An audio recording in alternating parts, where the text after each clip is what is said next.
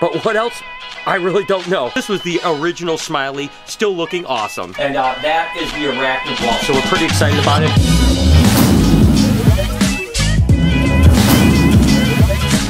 Hey, good morning everybody and welcome to the vlog. I want to tell you guys something. It is actually minus 30 degrees with wind chill here today. That's right, minus 30. So wherever you are, you probably are a little warmer than us. I hope the start of your day is absolutely incredible. It's going to be a good one here. Let's get it started. And the first thing I have to do to start the day off is actually go through some animals that just haven't been identified as far as morphs yet. This was actually a pewter cypress bred to a Woma lesser pinstripe. This is definitely a pewter lesser cypress and it's possibly even a Woma. So basically it's a pastel cinnamon lesser cypress possible Woma ball python. That thing is absolutely gorgeous. And this is actually from that exact same pairing right there. And I'm going to be totally honest with you, this is one of those mystery animals. I'm not 100% sure what it is. It doesn't make any sense that it literally has no pattern to it whatsoever. I'm assuming it's that cypress gene that is somehow affecting it, but I literally have no clue what this is. So when this happens, when I actually produce something that just is completely random, what we'll do is we'll literally just raise this up. This is a female, so we'll keep it for future breeding stock. Ooh, you're a feisty little monkey, aren't you? But again, I have no idea. I'm sure it's absolutely a pewter lesser cypress something, but what else? I really don't know. Again, same breeding. We got a lot of crazy variety out of this. This is actually a Cine lesser Woma ball python. And there's some chance it might have some cypress too in it because it's really clean looking. I'm going to have to take a look at some pictures and see if I can find out. And even send a couple of my friends a picture of this little one to find out. But it's definitely a Cine lesser Woma. Probable cypress. And again, it's so bizarre how something can come out that looks so dramatically different just because it has one or two different genes. This is actually a pastel kingpin cypress. So it's a pastel, it's a pinstripe, it's a lesser, and it's a cypress. That thing is gorgeous and looks completely different than its clutch mates. Yum! So mealworms came in. How are they coming in? Dude, they're coming in great. This guy's pretty good. I know he's right down the road. Not even one dead one. Not one, huh? 10,000 out of 10,000. Did you count each one to make sure we have 10,000? No, I just guessed. Make sure that I want each one of these counted to make sure that he's not short enough. I've only got so many fingers and toes, man.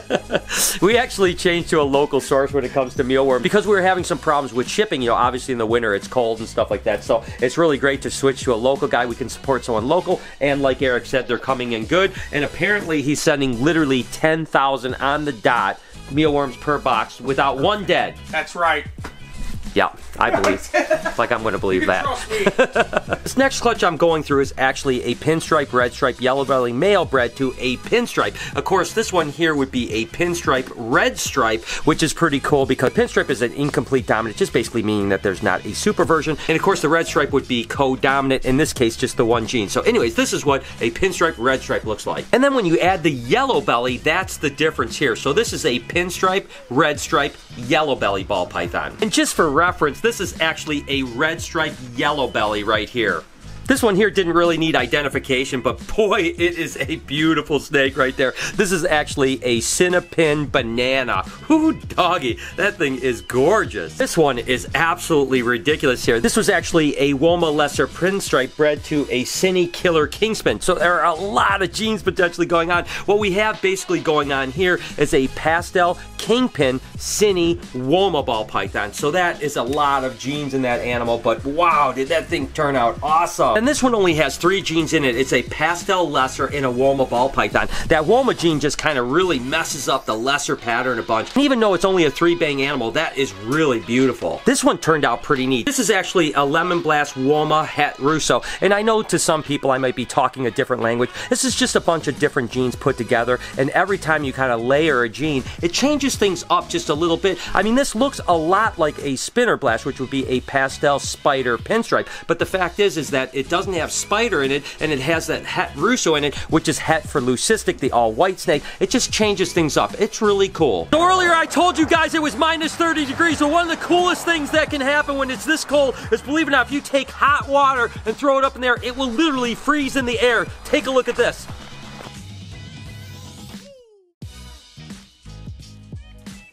That was crazy. Did you see that, Steve? Something got on me, though. That was crazy. This breeding was actually an Enchi Woma python bred to a super Enchi pinstripe. So everything is going to be at least Enchi, and then can be a combination of Womas, pins, pin Womas, all that other type of stuff. This happens to be a super Enchi Woma ball python. This one was shockingly beautiful right here. This was actually an extreme gene lemon blast bred to a super Enchi pinstripe. So again, it has to be Enchi because it was a super Enchi. In this case, it's a lemon blast Enchi extreme gene. Oh my gosh, this thing is ridiculous. And here's another one of the exact same ones. The last one was a male, and this is a female. Definitely gonna have to raise up this pair. Oh my gosh, I'm in love with these guys. And that wraps up all the identification. Now, all of the babies from last year are identified. Lori can get them on the website. I can't believe it took me this long, to be totally honest with you. But I was going through kind of the older animals that we're raising up, and this one popped out at me. This is actually a pastel spider super stripe. So basically a bumblebee super stripe. That thing is gonna be amazing. It's a female, and hopefully next year she'll be up to breed. And just for nostalgic reasons, this was our first Smiley that we ever had. Of course, now we have like 3 or 4 Smiley pies, but this was the original Smiley, still looking awesome. So the day has come. I am super excited. I've got all of the terrariums for the arachnid wall in. Actually got Universal Rock sent me some rocks so I can put it on the thing. We're gonna try to complete the arachnid wall today. Of course, I'm gonna have to build out some of the actual arachnid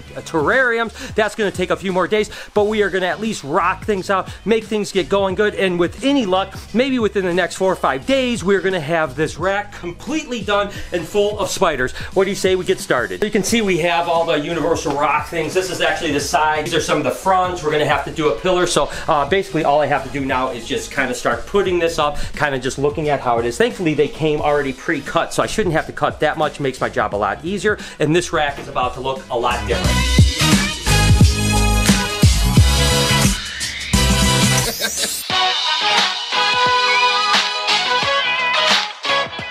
All right, so the major skin is basically on it. You kind of get the idea. We have to do the kind of pillar on the side here, do a little bit to touch up some trim, stuff like that. And ultimately, Lori comes back and does all the touch-up work and makes it look really good. But you can see how quick it is. That was real time, probably about an hour and 15 minutes to skin this whole thing in, right? We probably have an hour left to go, and pretty much it'll be done. And this is what it looks like now that the post is in. Again, we just got to finish this side, put a few more tanks in, and that is the arachnid wall. So we're pretty excited about it. Again, it'll have lighting, but it's important not to have UV lighting when it comes to tarantulas. So we'll make sure to have the proper lighting for them. We have to still fixture out all the backs of all of the terrariums. Have to make sure that they all are set up correct. But hey, that is one big thing down. I'm excited to finally start to see what a tarantula wall is going to look like, or I should say arachnid wall, because we are going to have some other bugs in there as well. What do you think, guys? It's coming together.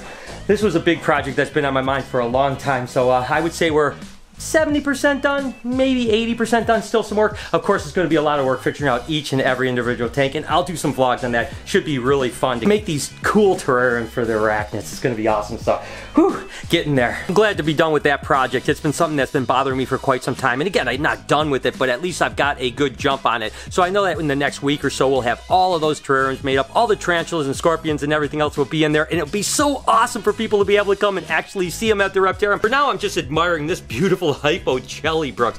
That thing is ridiculous. I just wanted to take a little break and kind of gawk at a few snakes before I get back to work, because listen, I have another project that I got to get done today. Because the truth in my life, projects never end. We just kind of go from one project to another, and it is absolutely freezing out here. I think it's below -30 with wind chill. I can honestly say this may be the coldest I've ever felt weather in my entire life. I don't think I've ever been in weather anywhere near this cold. It is frigid out here. Let's get inside and get to work. And by get to work, I mean the next project that is on my plate is to fix our misting system. I know I've been talking about the misting system a lot. What it is that we have really long 1/4-inch lines, and these little nozzles here, right up here, these misters actually work on a pressure system. So if there's not enough water pressure, the misting isn't quite right. So they've been misting okay, but they haven't been misting on the level that I really wanted to. So we replaced all of this side with 3/8 tubing, and it really made a huge difference. But we ran out of 3/8 tubing. tubing. So now we have 3/8 tubing, we gotta do the other side, and then the misting system is completely done, and I don't have to mess with it anymore. And honestly, it's pretty boring. I literally just have to go to each cage,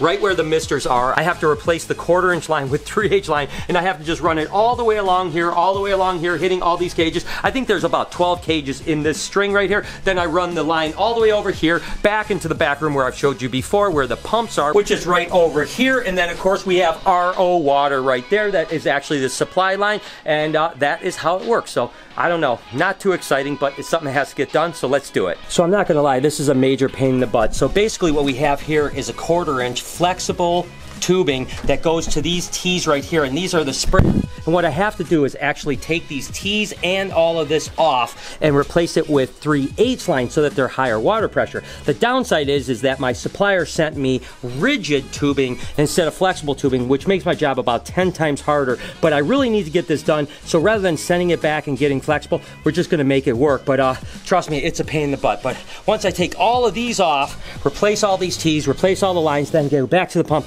hopefully this miserable job will be over. Okay, got all of the T's replaced, the lines replaced, ran the line down, plugged it into the pump, so let's hope this works. I'm gonna be honest with you, that was a very difficult job, much worse than I could have ever imagined. I tell you what, with any luck, this will actually work. I'm concerned about there being a problem. It was really difficult with that rigid line, really hard to kind of bend things around, so we have it just priming now. With any luck, within the next few minutes, these things will actually spray. I'm gonna have to readjust a lot of the knobs. Because of the rigid hose, the actual sprayer is actually twisted a little bit, but I just wanna make sure it works before I go through that next thing. Hopefully there's no leaks. Okay, so far, looks like all the misters are working. I just got to check them all out, make sure that they're going well, make sure that there's no leaks. Looks like our misters are working really here, and the amount of spray is so much greater in these than it was the last one. You see spraying great right here. Really good. So just kind of continue. Good sprays right there. Oh yeah, this is working out really well. This is the last cage here on the sprayer. Everything is good. Just have to adjust the nozzles a little bit,